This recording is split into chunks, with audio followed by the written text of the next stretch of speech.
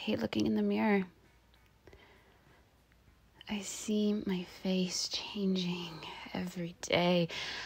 I swear the one eye that isn't already marred with a scar is going to catch up to it at this rate.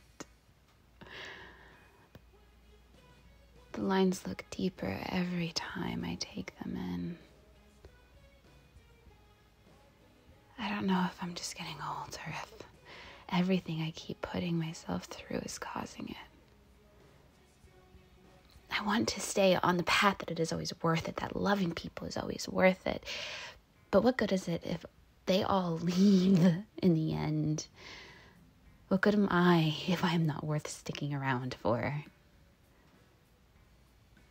I've noticed the pattern, but I follow it anyways. I tried loving a good man, but my own selfishness drove him mad. So I flipped a switch, and I went for the complete opposite of him. I loved a man who took pride in not being a good one, but that drove me mad. Then I finally found one who could do both, who was good to people who needed it, but could be horrid in situations that call for it. And now losing him has driven me worse than mad.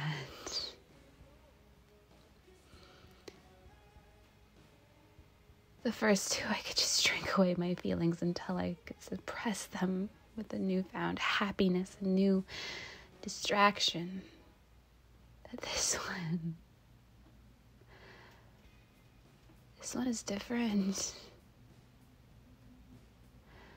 To be fair, I haven't had enough time to relax, to try.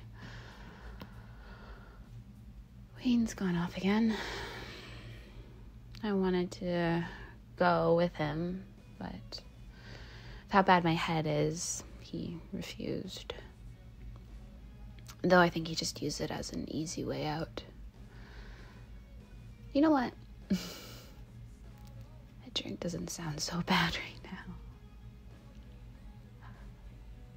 I wonder where he hides the liquor.